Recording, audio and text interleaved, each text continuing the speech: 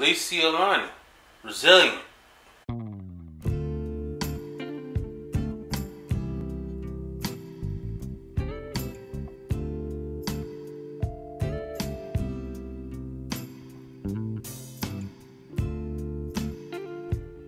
This album kind of remind me of like 90s R&B.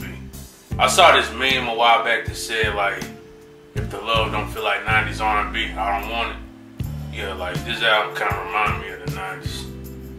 I don't know.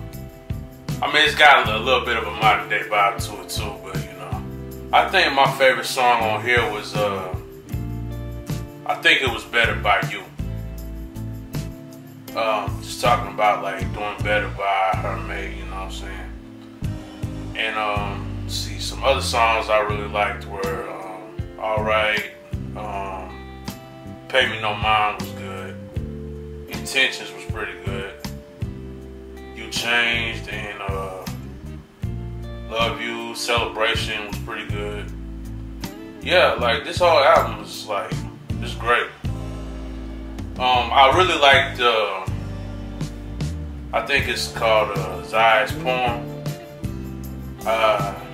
by Zai Sadler. It was just a little spoken word that was, you know, just talking about the resilience of a black woman, I guess.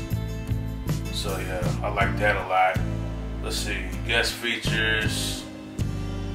She had somebody named Peace, Zai Sadler, G-Jet, and Queen B. Smith. For those of y'all that don't know who Alesia Lani is, she's a singer from Austin, Texas. I actually met her once through my homeboy Junior. Actually now he goes by Junior Flexwell.